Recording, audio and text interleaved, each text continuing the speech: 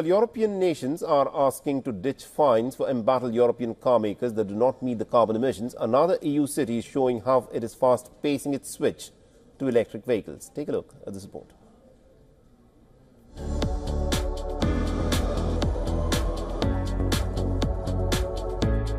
Barcelona's subway system is using regenerative braking to help power both its convoys but also recharge electric cars at street level. This is Santa Eulalia station, part of Barcelona city's metro, located in a working-class suburb.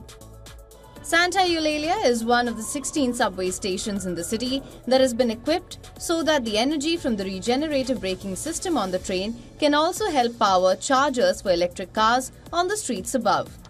El proyecto consta de tres partes. The project is based in three parts. The first one recuperates the energy from the trains. Up until now, we were recovering 33% of the energy that the trains need. And now we will install devices known as recuperators, and they will allow us to recuperate an extra 10%. So with this new project, 43% of the energy coming from the trains will be recovered. La energía que consumen los trenes. Barcelona has put together a package of clean energy technologies to help public transport go greener while also doing its part to combat climate change. 16 stations of Barcelona's subway system are part of its new Metro Charge project.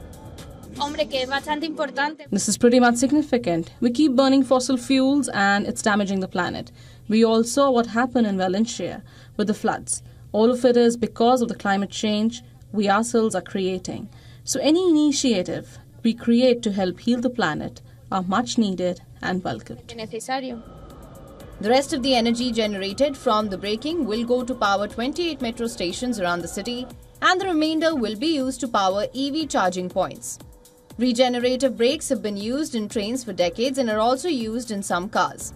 They consist of an electric motor which captures energy used in the braking action that would be lost as heat by conventional brakes. Making better use of energy has become a key pillar of reducing rising global temperatures. We are saving 6% of the energy consumed in the metro system. This energy recovered goes to 3 destinations, mainly to power the trains. Most of the energy recovered goes to the trains when they accelerate. La mayor parte de la energía que recuperamos. Bureau Report WION World is One.